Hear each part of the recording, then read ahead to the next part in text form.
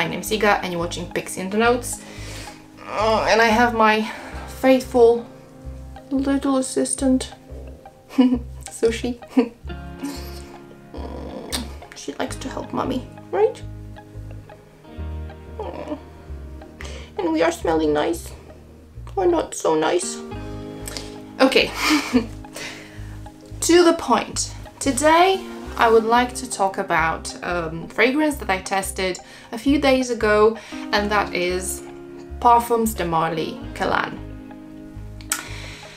I was really curious to smell this one because it's very often compared to Baccarat Rouge 540, and whenever I hear this comparison I'm always like, let's see.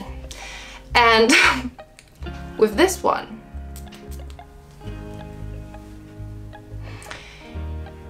I can definitely see where people are going at with this comparison, but right off the bat I would say this is like Baccarat gone wrong.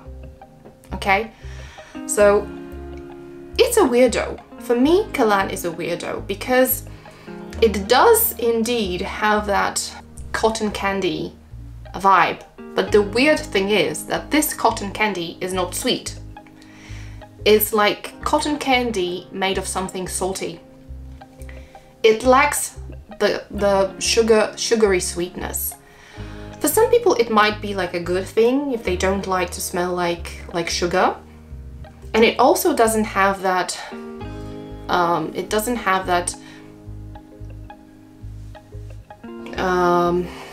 burnt sugar quality. It's not sweet at all. Looking at the notes, we have spices, red orange, black pepper, lavender, orange blossom, oak moss, tonka bean, and sandalwood and amber. And I can see that mossy quality. It's very mineral, and in that way it also kind of reminds me of Ganymede from Marc Antoine Berrois.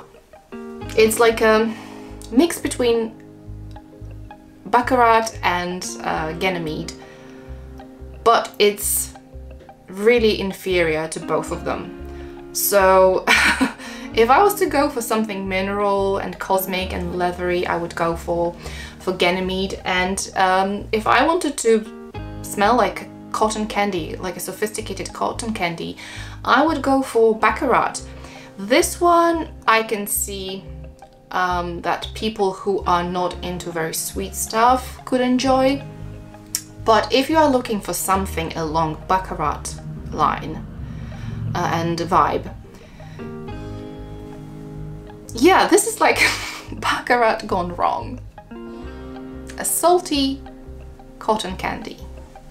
It's a weirdo. So I'm not thrilled. I don't hate it, but I expected something completely different. So I don't know yet what to think about it. Is it good? Is it bad? I don't know. I definitely don't feel compelled to wear it. If I want a similar vibe, I'll just wear Baccarat. And I found another fragrance that has a Baccarat vibe but smells much better, and I think I'll mention it in another video. So that's it for today. I hope you enjoyed my ramble. Let me know if you like it, what you think, if you agree with me or not. Thanks for watching and see you next time.